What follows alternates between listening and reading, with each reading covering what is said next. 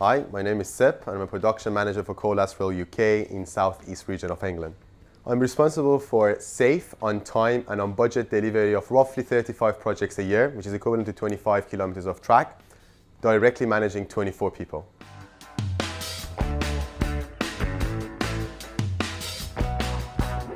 The Colas Rail is one of Europe's leading supplier of railway infrastructure services. We are 100% rail focused and we design, construct and maintain all forms of railway systems. So at Colas Rail, we are all very aware of the impact our work would have on people's everyday lives. And that is why we're committed to deliver our projects at fast pace, mainly at nights or during the weekend.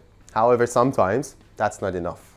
So for example, at Elsford project, we had an unusual request to deal with, where a major track renewal project interfered with a wedding taking place at a local church, where horse carriages had to go through Elsford main level crossing. However, there was a slight issue. There was no level crossing as we took it out to renew the track through it. So as we all love weddings, we decided to make this happen. We built a bespoke temporary bridge and assembled it a few hours before the bride and the groom arrival and installed it just before they arrived to also minimize the disruption on our projects. So everything went well.